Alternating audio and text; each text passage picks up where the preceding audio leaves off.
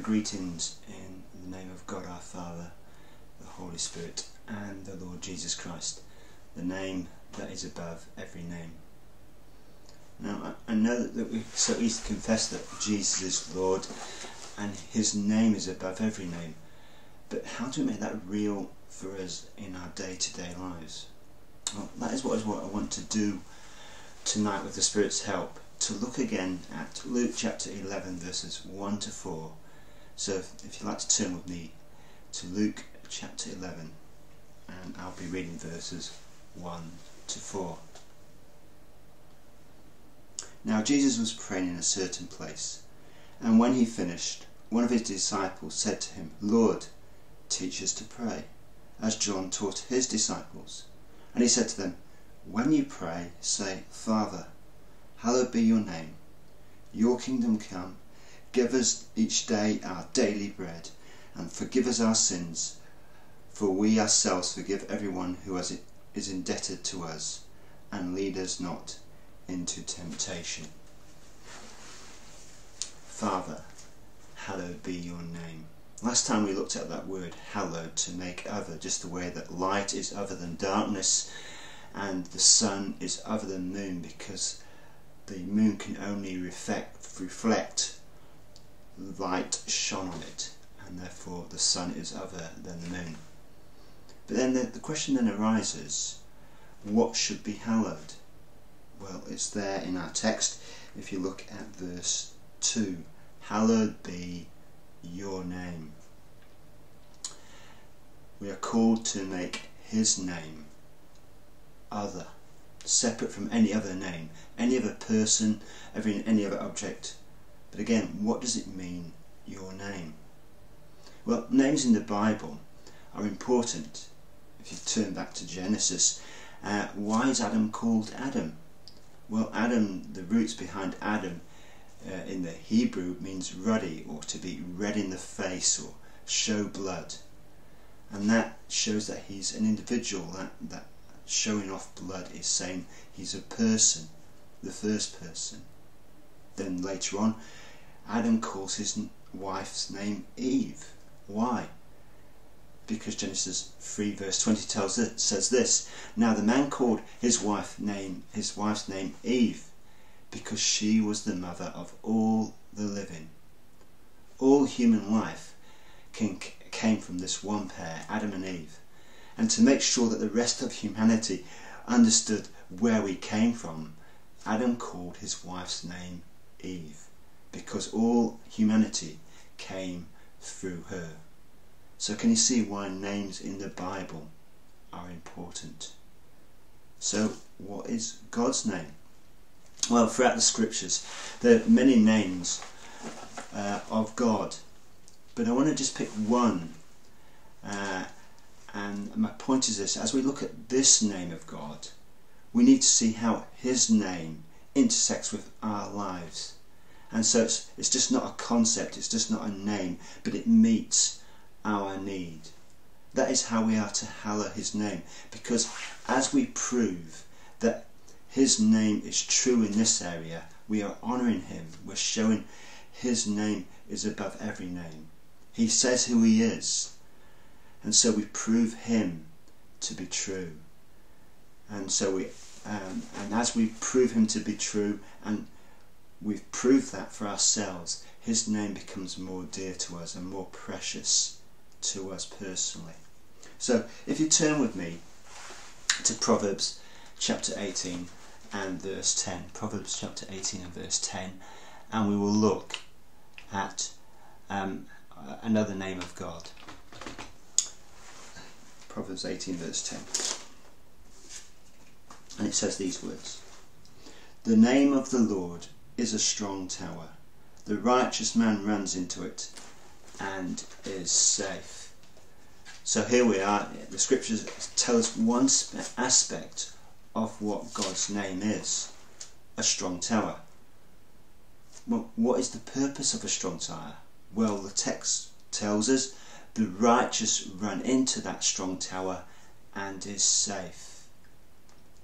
The whole point is that you're going to be safe from the enemy. That is the purpose of the strong tower.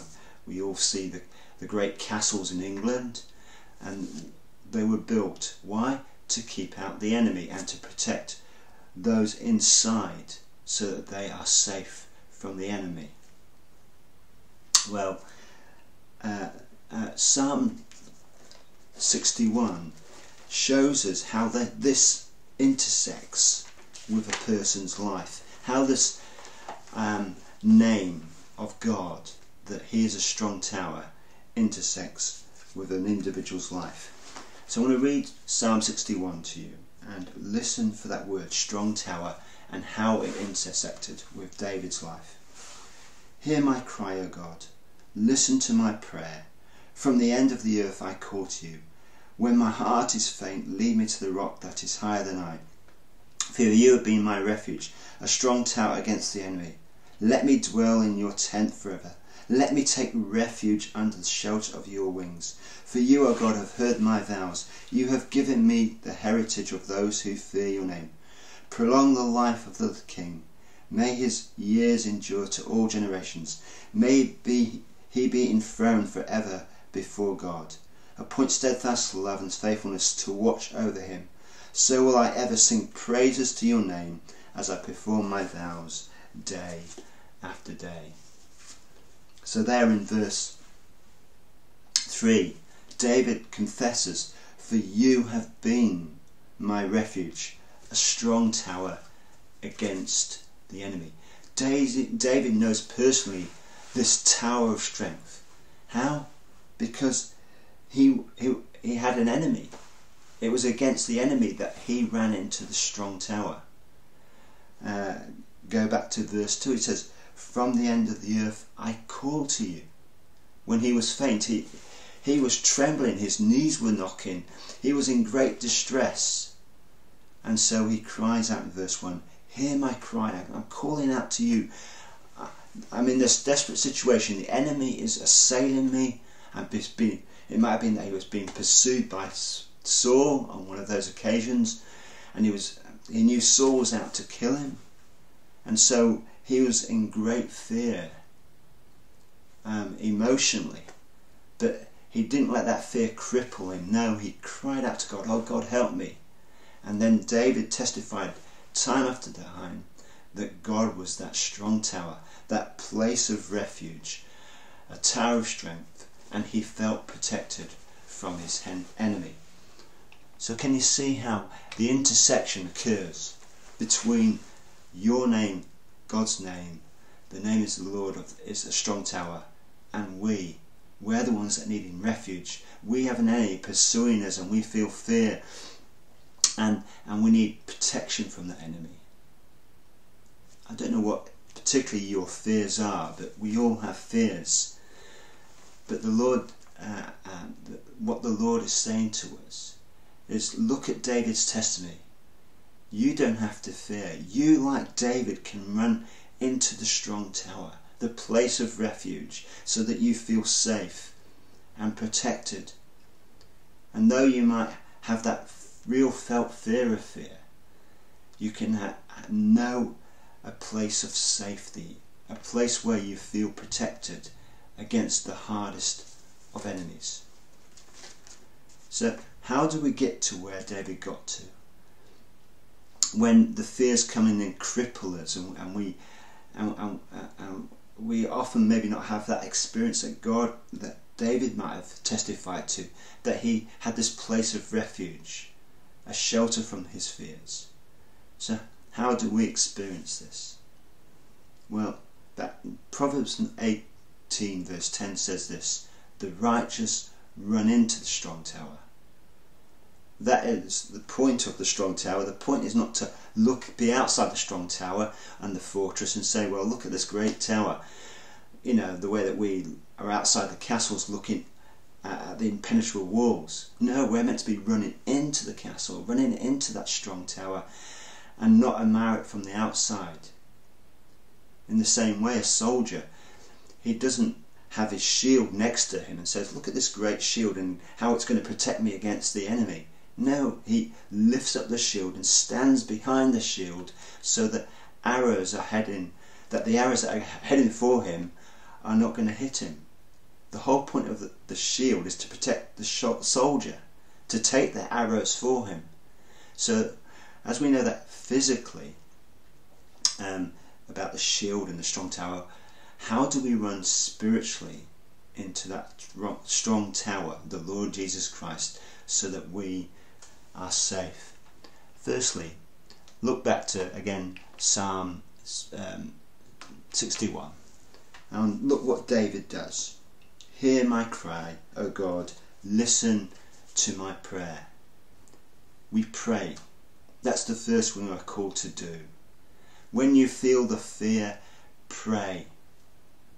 And you cry out to God. Let that fear be the trigger that says, my knees are knocking. I feel faint. I feel this fear. But I'm running into the strong tower of the Lord Jesus Christ, and I'm crying out to him, be my tower of strength now. I need a place of refuge. Be good to your word. Save me, O mighty Saviour, from this fear. Take God at his word. Plead his promises back to him until he delivers you from the enemy. That is exactly what Paul means in Ephesians chapter 6 and verse 16. He says this, in addition to all, taking up the shield of faith, with which you will be able to extinguish all the flaming arrows of the evil one. What is the object of our faith? It's the Lord Jesus Christ, isn't it? And when you hide behind him, you're taking him at his word. You're saying, you're my strong tower, you're my shield. Lord Jesus, you are the only one that can protect me. Help. Secondly, worship God in song. Look at the title of this psalm, to the choir master. Well, if it's for the choir master, then it's meant to sing it. And this psalm is meant to be sung. And it's saying, Lord, you're the strong tower. And that is what singing does. Singing is not just singing. Singing is worship to God. It's confessing, Jesus, you're the strong tower. It's it's telling your soul again the gospel. It's drilling this gospel back into your heart, saying, look to the strong tower, the Lord Jesus Christ, to hear my cry out, O my soul. I sing praises to him, because he is the strong tower that will keep me safe. Isn't that not what Paul and Silas did in prison? They didn't have a pity party when they were locked in chains. No, they sang in the middle of the night, and that led to the Filipino jailer's conversion. They didn't let fear cripple them. They didn't trust in their feelings. I'm sure they felt fear in the middle of that jail, but they sang worship to the person who can deliver him, the Lord Jesus Christ. And so that is why we worship, because worship in song is powerful. That is exactly what Jehoshaphat did in one of the battles he faced. He let the priests go first and they sang in front of the army. I mean, that doesn't sound a great tactic, does it? But that is showing you that singing worship in song is a spiritual weapon, and it will calm the fears that your soul is fearing. It's saying, it's an act of repentance, really. You're saying, I'm not trusting these fears. I'm going to sing to God. I'm going to worship him. And in worship him, you will conquer your fear, because in worshipping God in song, you're saying he is my strong tower. Thirdly, when they sung this song, David is calling to mind, he's remembering God's power of shelter from him in times past. This is obviously this is when he was running from a real enemy, but for you have been a refuge. And he's reminding himself, look, Saul, remember the times when God was my refuge, and here's another time I need him in another time of trouble, and he delivered me from past enemies. He will deliver me again from this enemy. And so this is how grace operates. It's to remember to remember how the Lord has delivered us. I mean, are we not still Christians?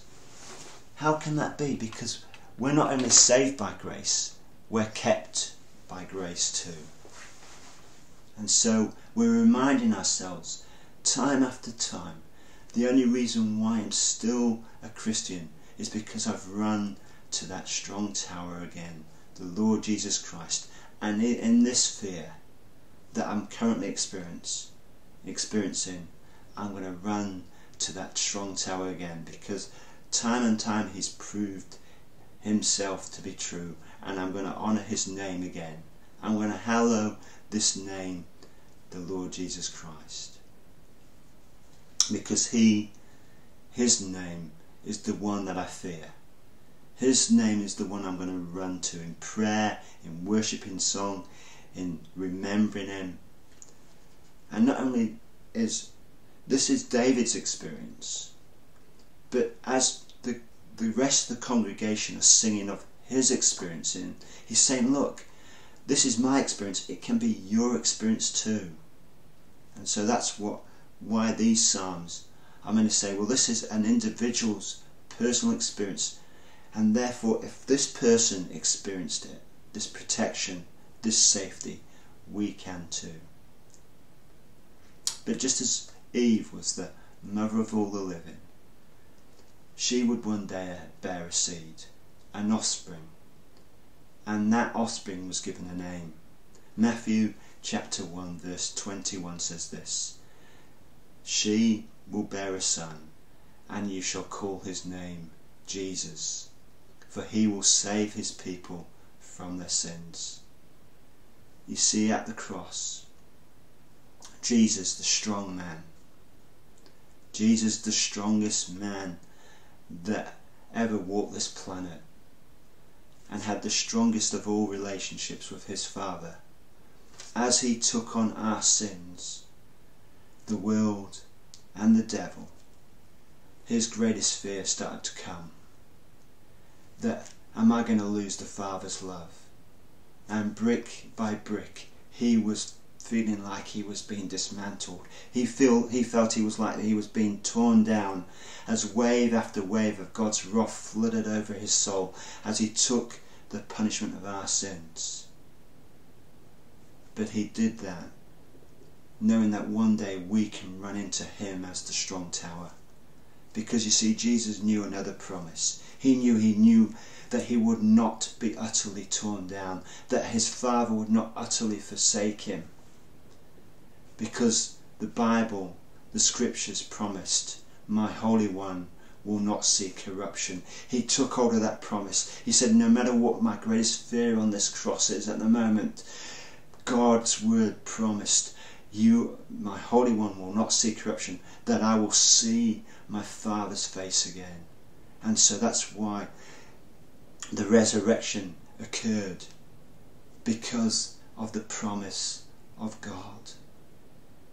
He knew he would be raised, and one day we will be raised, and we will prove him to be true, that he was the strong tower that delivered us from all our enemies while we walk this planet. And our praise will escalate, and we will honour his name more on that day when we realised he was the one that protected us. He was the one that is the strong tower. And so therefore, because we are born again, because we have this, that we are the new man or the new woman, the new creation, and that our life is now hidden with Christ in God. Take heart, Christian. Take heart. Do not fear. Your life is hidden. It's behind Christ, and Christ is in God. So you've got a double protection. Therefore you do not have to fear. So keep running into the strong tower, the Lord Jesus Christ, and that we might have the same experience, that he is the one that made us safe.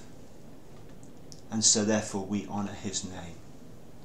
For you have been a refuge for me, a strong tower against the enemy. So this is our opportunity to shine, to not be like the world who are acting in fear over the COVID-19. We are to act like those ones who have found a refuge from fear, the person of the Lord Jesus Christ. And as we honour his name, the name that is above every name, we will prove to this world the name of the Lord is a strong tower. And so I'm going to leave with a hymn, Martin Luther's hymn, that speaks of this strong tower.